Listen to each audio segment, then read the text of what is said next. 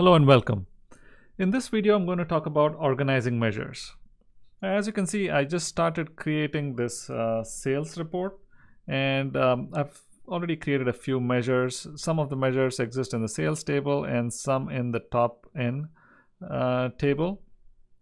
I've got about 6 to 8 measures, and I need to build a few more, and it's already getting out of hand. I have it all over the place. So I need to organize these measures so it's easy to get to. So this is how I go about doing it. I first create a blank query, and let me call this query as metrics. Now measures is a keyword, so I cannot call this table as a measures, so I'm going to call it metrics.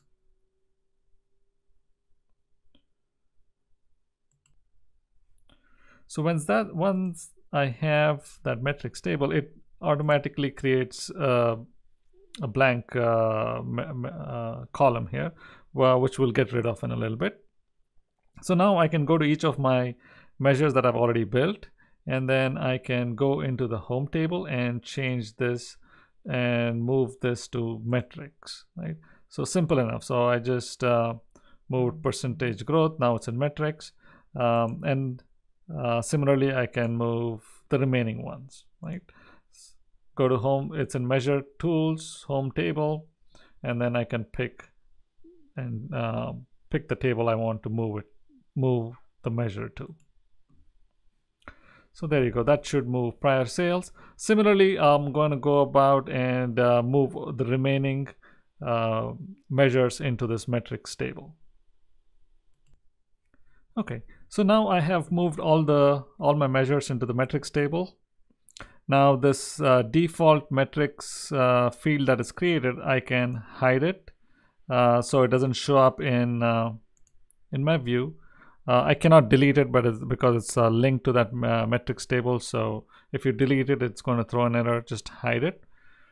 Okay. So now I have all my measures in the metrics table. Now right now I have about 6 to 8 measures. It's fine, but as it grows, let's say I have 50 of these, then it gets again out of hand. So we can add these into folders as well to keep it much more organized. To do that, we need to go to this model section, and here I can expand out metrics, click on each of these measures, and I can put this into folders.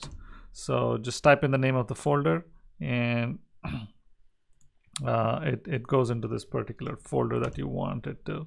So I'm putting all my sales related measures into a sales folder, and let's say I have a top N one. I'm going to put it into a top N folder. Those ones related to doesn't like the letter N there. The ones related to VA into VA folder, and so forth. All right, let me move all of them. There you go. Now that I have all of them moved, they seem, if I go back to my report view, you see all of them are much more organized. I can go to the folder that I want to, let's say I'm working with VA, I can go to that particular folder, pick the metrics I want or measure I want, and things are much more organized. So that's how I like to organize my measures. Hopefully, this is some good information for you guys. If you've got any comments, leave them below. If not, thanks for watching and have a nice day.